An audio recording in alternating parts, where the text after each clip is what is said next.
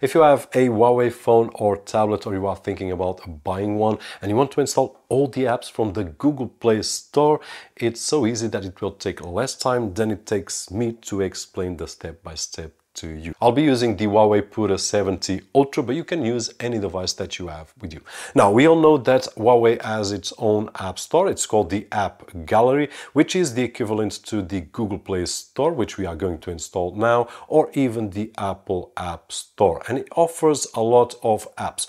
However, some apps are still missing, and the App Gallery often redirects us to download AP keys, and then with the Huawei App Guard protection, everything works great and no issues whatsoever. And this whole process works great and it's safer and safer by the day, but there are still those like myself that feel safer by installing the apps directly from the Google Play Store. So let's go for it. We need to go to the Huawei App Gallery and search for Gbox. Then once we find it, we just need to install it, and we will notice that it has a section for installed apps where the Google Play Store is listed. So we just need now to open the Google Play Store from there and then log in with our Google credentials. Once we log in, now we can install any app that we want, and there are two ways. One of which is through the Gbox app, which offers some suggested apps, and we can also search apps on the Gbox and then install them. But my favorite way is the Google Play Store itself, which we can place a shortcut on our desktop,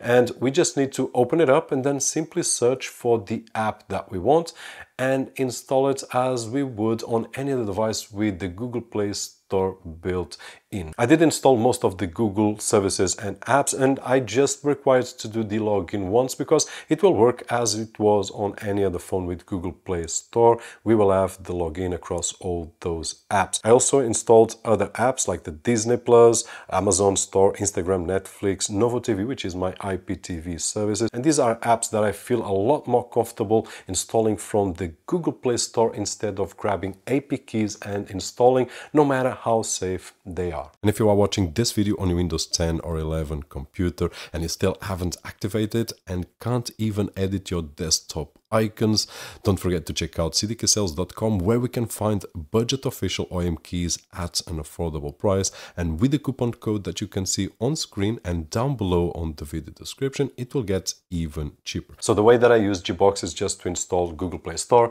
and afterwards I will use the Google Play Store to install everything else. And now that you know how to install the Google Play Store on a Huawei device, and of course every single app that you want from the Google Play Store, don't forget to leave that thumbs up right over there, which is really appreciated on this side of the screen. If you know someone that has a Huawei device or is thinking about purchasing one, share this video with that person, because it will be a lot more easy to install through the Google Play Store than installing APKs, no matter how safe they are. There's one thing that I should mention as well. For the Google Play Store to work, we need the Gbox app, because if we delete the Gbox app, it will delete every single app that we have installed. So just have that in mind.